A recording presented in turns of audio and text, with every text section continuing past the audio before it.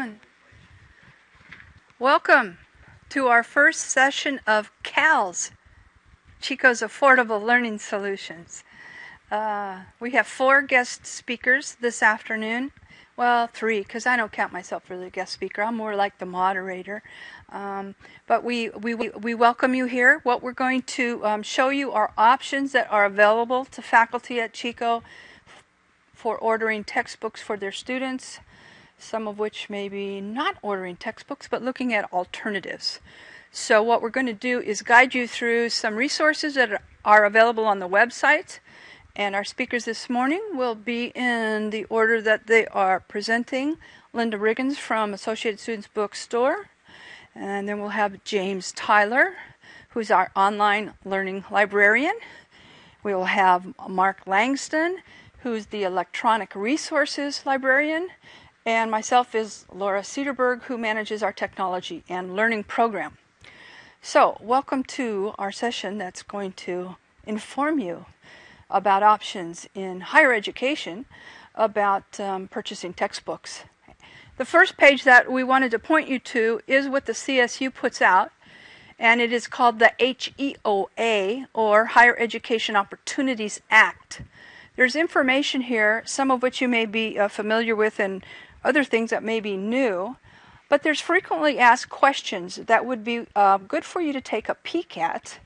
And I'm not going to read through each of them, but as we go down the page, you'll note that it isn't only issues raised about actually purchasing of textbooks, but maybe touching on academic freedom, some of the laws that are currently out there for higher education, compliance to those laws, and so on.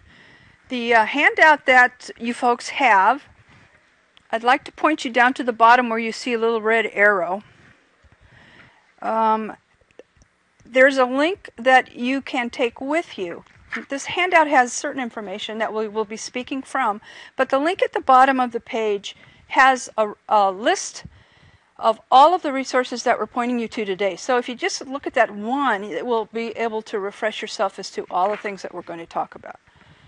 And I'm hoping that this handout might help you in terms of taking some notes. So we will be going through the matrix that you see there from columns 1 through 9. Okay, so a couple more minutes here, and then I'm going to turn this over to Linda. But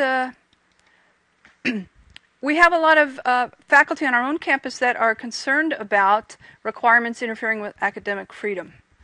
And I'd like to point you to it, which says, a law contains a rule of construction. Nothing in this section shall be construed to supersede the institutional autonomy or academic freedom of the instructors involved in the selection of college textbooks, supplemental materials, and other classroom materials.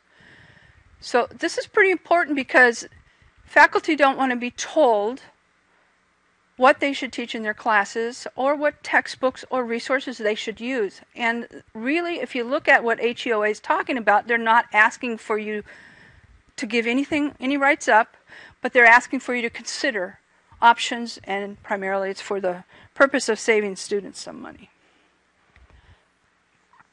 So in terms of what essential requirements campuses must satisfy, there are some laws here, and if we don't meet the federal laws, we could get some money taken away, which is why it's important that y'all pay attention to this.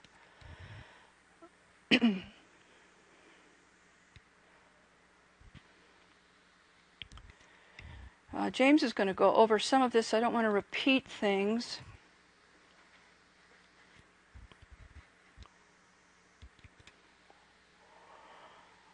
What prizes we post online, what things we post online for students. The primary objective here is for students to have an informed decision facing them about which classes they want to take based on knowing up front what the cost of textbooks are.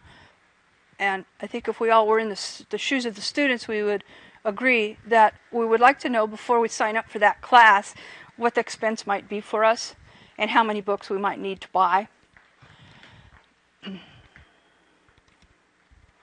Now let Linda address some of this. Who's responsible for implementing the HEOA requirements on my campus? Anybody want to answer that? Anybody? Anybody?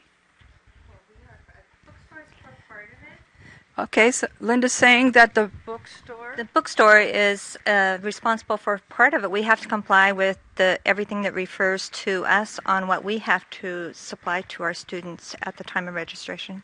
Okay. Anybody else responsible? Mentions library, CIO, dean, department chairs, etc. It's a collaborative effort in terms of what we're providing, what we're telling students are their choices, and etc. So it really affects all of us.